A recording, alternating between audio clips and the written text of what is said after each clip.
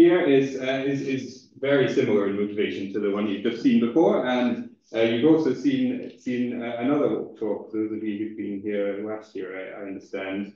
And so I hope this won't be covering the same ground again too much. So this work is work by a former PhD student of mine, Andrew Manderson. And the motivation is one which we should all be familiar with now, which is that conceptually incorporating prior information into a model is very easy, but at least I, and I think a lot of my colleagues in the MRC Biostats unit, find it quite tricky to do in practice.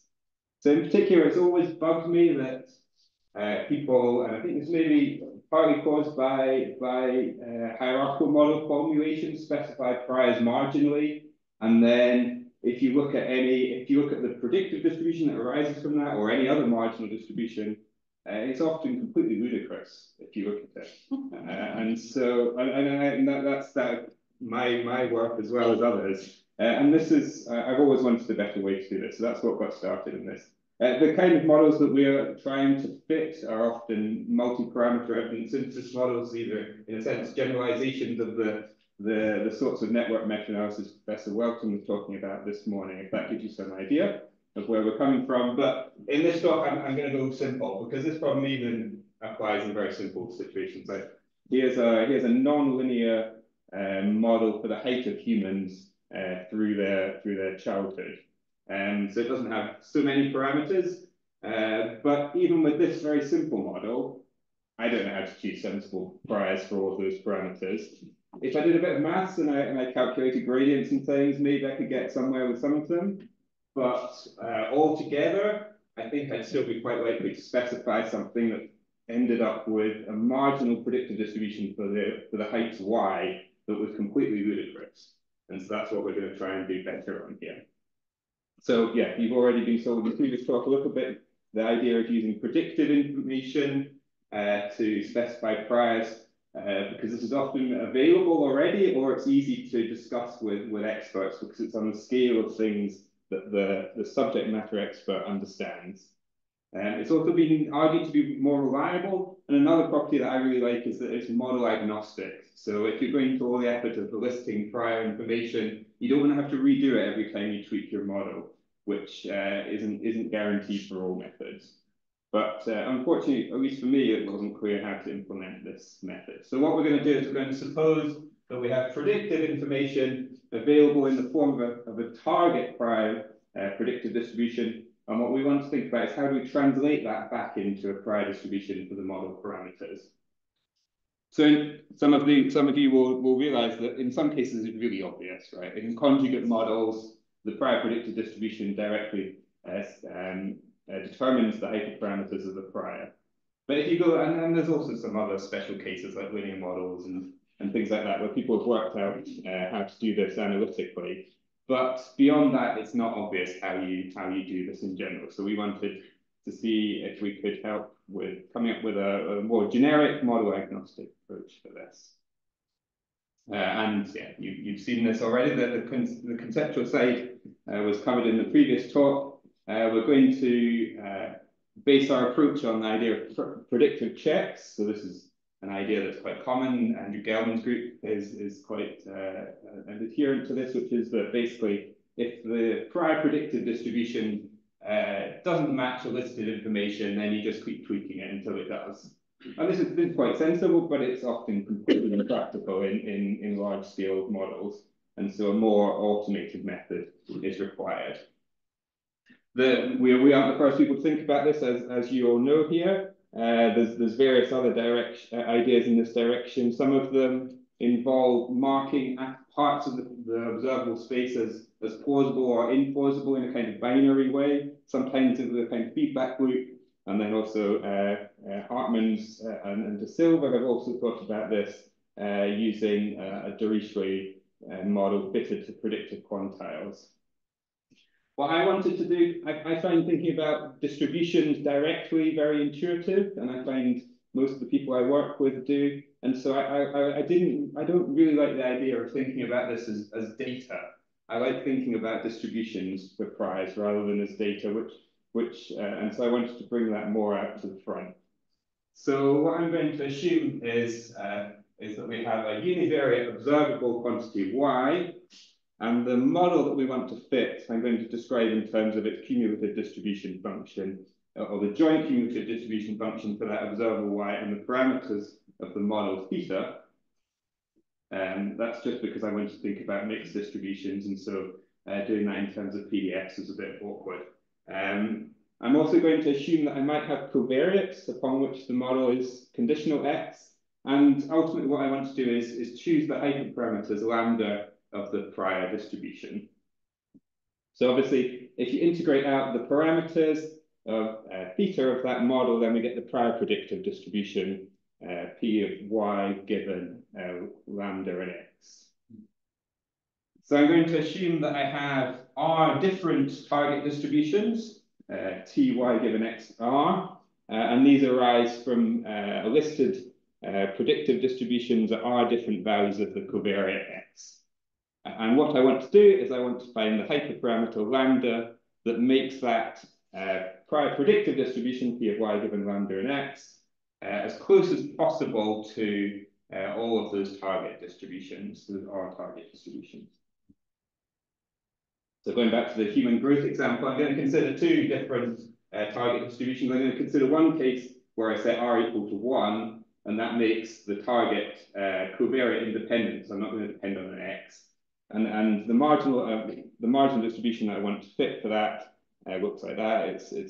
It was chosen by using other data, so the data that we use to fit the model. In fact, it's a mixture of 3 gamma distributions. And then I'm also going to consider a covariate dependent target where I have a Gaussian distribution for each of the distribution of heights at 4 different ages of children. So the idea is similar to the last talk. We're going to quantify the discrepancy between the prior predictive distribution and the target through a discrepancy function, which is going to be the average across those R target distributions. And what we're going to average is an integrated discrepancy between the prior predictive distribution P of y given lambda xr and our target distribution T of y given xr. We consider 2 different specific discrepancy functions, which are 2 different discrepancies for the difference between 2 CDFs. The differences between those aren't important for the purpose of this talk.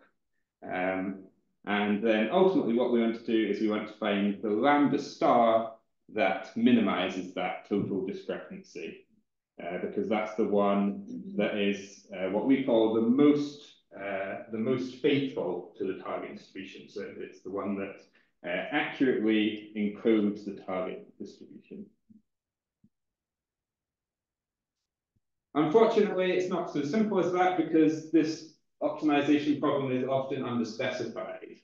There's often more than one choice of lambda that implies exactly the same prior predictive distribution, or that are indistinguishable. This is not really that surprising, right? Because especially if you've got a univariate y, then the dimension of your parameter space theta is often larger than 1, and so you're providing information only on a lower dimensional quantity, and so it's not surprising that there will often be a non-uniqueness here. But you might like uniqueness. That's the kind of second property after faithfulness that we might like to have if we could. But what do we do if we don't have uniqueness? Well, we might want some way what if we have 2 priors that are equally faithful? How can we induce uniqueness if it's not there naturally? So what we propose to do is, rather than simply thinking about that discrepancy, that measure of how close the prior predictive distribution to the target distribution is, we're going to add another objective that describes what we want to do as well as that. And the specific secondary objective that we consider is the one that's shown here. And loosely, don't worry about the maths too much here. This essentially encodes a preference for a larger variance of the components of the prior distributions. And then After that, we then just add the first discrepancy function that measures how close these distributions are, times some weight kappa for the secondary objective. So our overall objective is a sum of these two weighted by this quantity kappa. So there's lots of other choices that you might make for what the secondary objective might be, but we didn't explore those. Let's see what small choice you could do here. That quantity kappa obviously determines the relative weighting of these two objectives, and possibly in some cases you might have some feeling for what you wanted that relative weighting to be, but often it's not entirely clear how you would want to do that. So what you can do is you can make a plot of the trade-off between these two objectives. So on the x-axis here we have the discrepancy objective, and up the y-axis we have the secondary objective. And you can plot the relationship between these two and get the Pareto frontier, which is the set of solutions to that optimization problem that aren't dominated by any other solution. And so that might guide you in your choice of kappa. I'm not going to say very much about the optimization strategy. It's not super clever. It's kind of throwing lots of computation at the problem to make it work. In the first step, we only consider the first objective using a standard global optimizer. And then in the second step, we jointly try to minimize the two objectives using multi-objective Bayesian optimization. And that procedure then leads to the third kind of property that we might like this method to have, which would be that it will be replicable. And so you get the same prior if you run this optimization procedure lots and lots of times. So let's go back to our growth example. Just for the purposes of keeping it simple, I'm just going to look at the Kramer-von-Mies discrepancy. And on the left-hand side, you can see both the target distribution in red and the estimated marginal prior distribution, prior predictive distribution from 30 replications of our procedure in the case where we've got a single target distribution. So the red line here is that mixture of three gamma distributions that we looked at before. And you can see we're doing okay in matching that. We're reasonably close, but it's definitely not perfect. And there's definitely some variability between different replications. On the right-hand side, we can see what happens if we specify 4 different target distributions at 4 different ages. The red line again is what we're targeting, and the blue lines are the estimated prior predictive distributions from 30 different replications. So we're doing okay in the middle. At this at age 2, we're not doing so well. We're too concentrated, but it's not too bad. Then on a different scale, this is what the estimated prior predictive trajectories of height look like under these two approaches. So in the top left, what we get if we just specify one target predictive distribution. So this is, it's not bad, but it's pretty dispersed, right? There's not many two-year-olds who are 150 centimeters, but maybe it's not unreasonable to have a prior that allows for that possibility. The case where there's covariate specific target distribution, so the 95% intervals of those 4 target distributions are shown in red here. In that case, we've got a much more concentrated prior distribution, and this one is pretty reasonable in my opinion. On the right-hand side, and I'm always nervous about presenting this. This is our best attempt at getting a comparison with the results that Hartman had. This is not a one-to-one comparison because Hartman's method is different to ours. They used 5 different experts, and this is our attempt to translate their results onto the same scale as our results. I hope Andrew got this, but it looks ludicrous, unfortunately. So that's what always makes me nervous about this. If someone can see a mistake that we've done in this, then I'd be very glad to correct this, because it doesn't reflect very well. Okay, then finally, here are the marginal priors and posteriors for two of the parameters in that growth model. So in blue, we have the priors that were estimated by the different methods. So in the top two lines, I've forgotten to label these columns. I think this one's H0 and that one's, oh yeah, here it is, randomly labeled in the middle. In the left-hand column, we've got H0, and the right-hand column, we've got delta S. Now, in the first row, we look at what happens if we put a flat prior.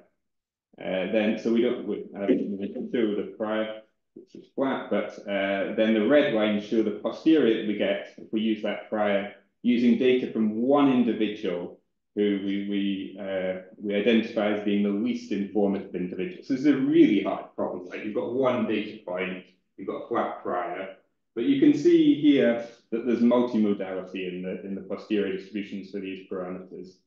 And so that suggests that perhaps there might be a case here for a more informative prior distribution.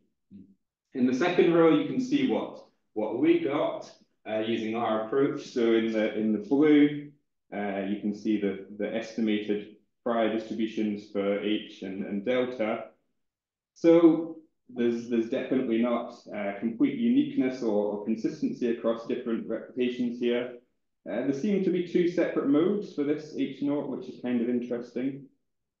Delta, there's a reasonable concentration in one area, but there's a lot of variation between specific prior distributions. And the posteriors are all over the place, which again, I think to some degree just reflects that it's a really difficult problem to get a consistent answers from. There's a lot of dependence on the specific prior. And so given our priors aren't exactly the same, it's not that surprising that you get different posteriors, although perhaps they're a bit disappointingly concentrated. In the bottom line, this is the corresponding thing with the Hartman approach. This spike out here is a bit, if you think about what this parameter means, is perhaps a bit not so satisfactory.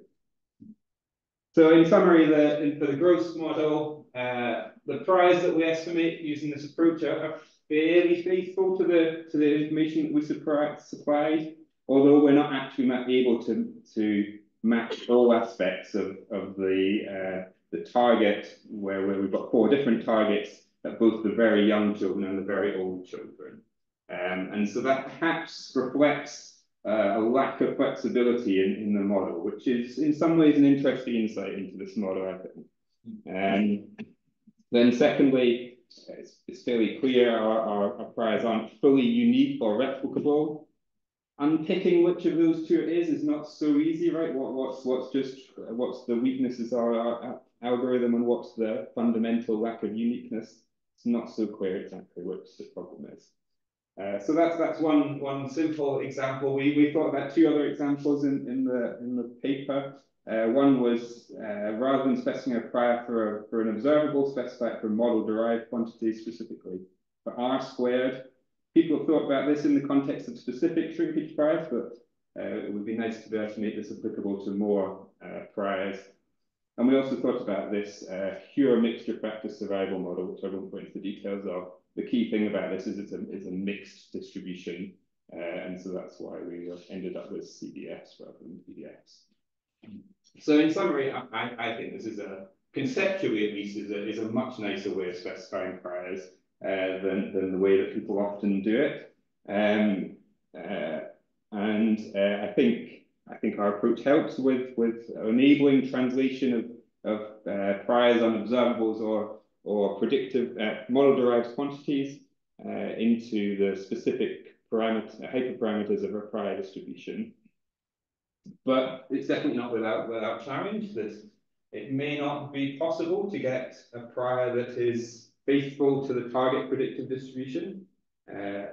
In some ways, that's a challenge, but in some ways, I think that's a strength as well, that it gives you, if you can't get a faithful match, then maybe your model's not flexible enough. Secondly, uniqueness is often not satisfied. maybe there's more work and thinking to be done about secondary objectives here. And then finally, there's definitely more work to do on optimization algorithms to improve predictability. So if you're interested, there's an archive preprint and art package. There's code for examples. Thank you to the Medical Research Council who fund me and to the Turing Institute.